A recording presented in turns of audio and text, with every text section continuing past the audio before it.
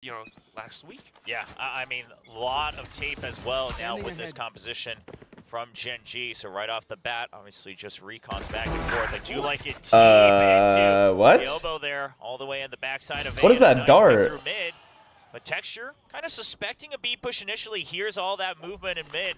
And he wants to take some space. He'll be controlling B main for the time being. Yeah, finds that. Uncle Vash gives his team a kill and then gives the kill back to the B main. Too much, so definitely making some calls all throughout the rest of the team. You can see that Karen's starting to kind of dwindle back a little bit, sensing a lot of presence towards his A main. Look how like yeah, Gen.G had the plans that Gen.G have are so good. Out a little bit further on B main. Meteor already. He has so much delay. Rotate now. Gen.G just looking to buy some time. Karon is stuck. Lakia has to get the kill. Oh my god, he got both. No, dude, that's a shame. What the fuck is this quality?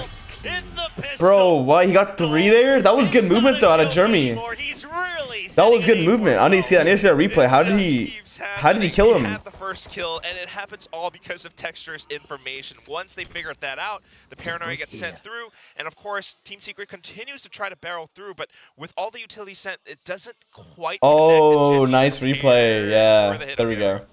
That's just how focused he was. I mean, just in case anyone was confused. But Lakia here. Oh, he got rid of Lakia so easily. Great career in the past. I don't mind the way Jeremy's doing that because he's supposed to pull off